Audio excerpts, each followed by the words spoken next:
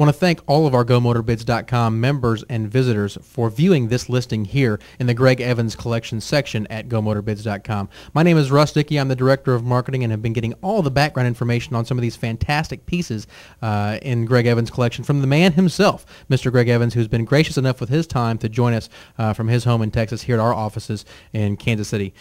Greg, what a cool piece done by artist Gary Hill, and tell the story about this one and kind of what makes it so special. Yeah, this is by far my favorite of Gary's, and really what makes this special, Russ, is that I asked Gary to do a couple remarks on this one for me. The one on the right here is, of course, Dale doing the famous donuts after the win at Daytona, which was so very, very special. But the other one, I wanted to tell that story of the penny, and those of you that recall that fateful day before Dale's winning race, when he knew that the engine was bad and had to replace that engine in the car, and was pretty concerned and a little bit down after practice, and he went in to spend some time with a couple of the kids from the Make-A-Wish Foundation, and one little girl gave Dale a lucky penny and told him that, Dale, this is going to help you win that race. So what he did was he went out and got some putty and fixed that right to his dashboard and inside the famous black number 3, and of course he won the race that day.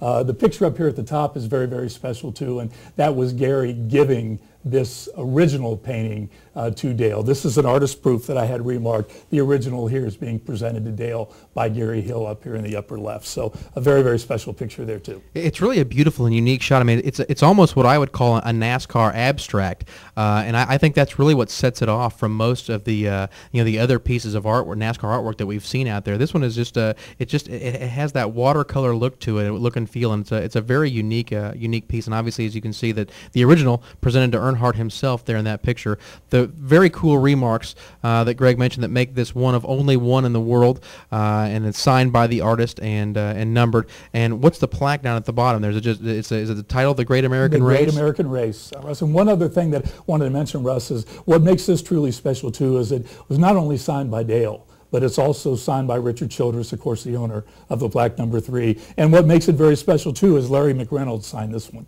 And, of course, Larry was Dale's crew chief for that race. One of his most famous crew chiefs, no doubt about it. So signed by Childress, Earnhardt, and Larry Mack, the artist. Gosh, what really a museum-appropriate piece. This is incredible that it was in a private collection, to be honest with you. So it's framed and matted. It's one of a kind for sure, and belongs to the highest bidder. So when this baby closes, if your bid is the highest one, you own it. Only right here in the Greg Evans Collection section at GoMotorBids.com.